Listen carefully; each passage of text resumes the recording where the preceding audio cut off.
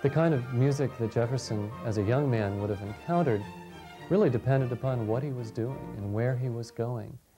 And for instance, as he was riding on horseback through the countryside, he may have passed a group of poorer people informally dancing. And an informal dance could be to a fiddle. In many cases, it was done to the banjo. The slaves and free African Americans interacted with the poorer whites in informal dance settings. And this is something we know from other accounts of travelers, that they mention, oh, by the way, we saw a dance under the maple tree by the river.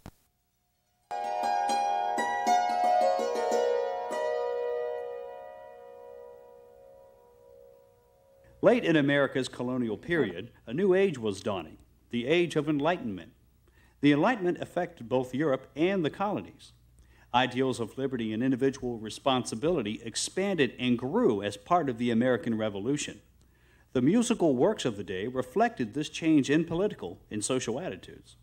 It wasn't just the classical music that Jefferson loved. He loved sacred music, the church music, psalms and hymns. Those he shared with his older sister Jane. And his granddaughter talks about his great love of Scottish music from boyhood. She called Scottish music the national music of Virginia. This is what people sang in their homes. There are a couple of important ways in which the musical culture changed through Jefferson's life. When he was young, virtually all of the music was imported and performed and played in this country in a way that you just think of it as being European music that happens to be played in America. Especially after the Revolution, because of all the strong sense of patriotism that many people felt, we start to see a gradual shifting in the themes of the songs and the names of the dances and so forth, more and more toward American topics.